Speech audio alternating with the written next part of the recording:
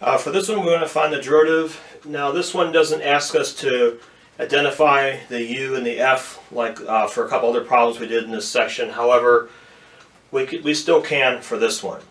Now, the u is always going to be your inside function. So in this case, u is equal to x to the 7th minus 5x to the 4th.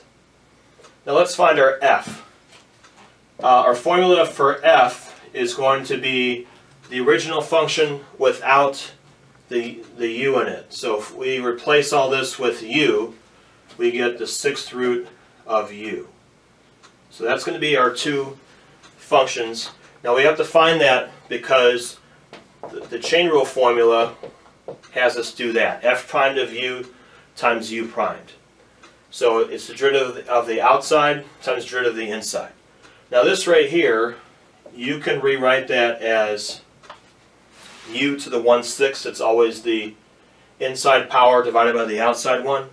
So u to the 1/6. So if I want to use the power rule on that one, the 1/6 would come down. I have u. I'm going to subtract 1 from that. So 1/6 minus 1 is 1/6 minus 6/6. So I can do 5/6 would be the answer there. That's my f prime of u, and so now I'm going to multiply this by the derivative of u, which is going to be this right here. So this one we're going to apply the power rule. So 7 comes down, x, subtract 1 from the exponent, 7x to the 6th. Then we have minus 4 here will come down and multiply by the 5. So we're going to have 20x cubed. Okay. So now we have this, and we just want to rewrite it. So on top we have 7x to the 6th minus 20x cubed. And then we're going to divide that. The u to the 5/6 is going to go on the bottom, and the 6 is going to go on the bottom as well.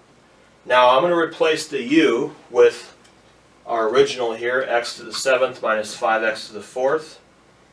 And that's being raised to the positive 5/6 power. Since you're putting that on the bottom, that exponent becomes positive.